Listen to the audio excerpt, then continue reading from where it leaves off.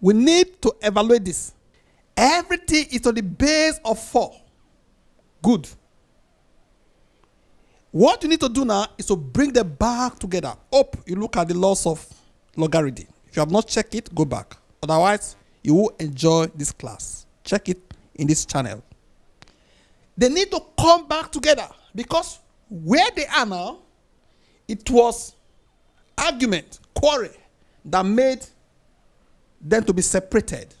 That's why we have plus, minus. For them to come together as a family, we take one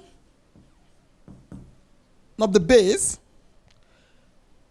This means times. So when this and this are coming together, we put times. Because of this minus, when this one will join them, we put divide by 2. Okay? That is the first step. You agree with me, 2 here is 1, 2 here is 4. Okay? So we can say now, log 4 multiplied by 32 to the base of 4. Okay? So I already know that if I do this 32, 4 into 32, I'm going to have 8. 4 into this is 2. 2 into this is 1.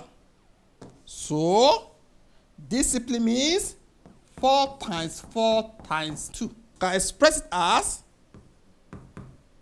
this is 4 raised to power 3 multiplied by 2. I still want to keep this 4. What I'm going to do next now, I separate them again because I saw 4 here. This is too stubborn. Without 4, for me, it's stubborn. I need to quickly separate them to make the work easy for me. I put 3 here. Because of these times, I put plus here again.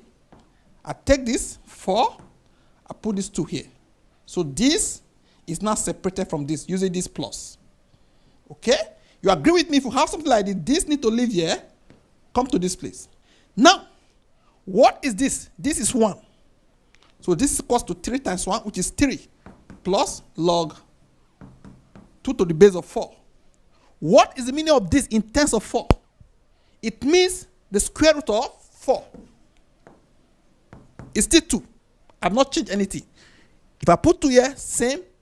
If there is no 2 here, I put square root of 4, still the same thing. Because of this 4, I'm looking for something 4, something 4, something 4, something 4 to have it be 1. What is the meaning of this square root? It means 1 over 2, raised to power 1 over 2. I will remove this from here and I put 1 over 2 here. This is still 1 now.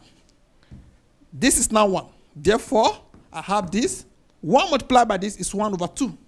You agree with me? If you solve this now, you're going to have 6 plus 1, which is 7 over 2.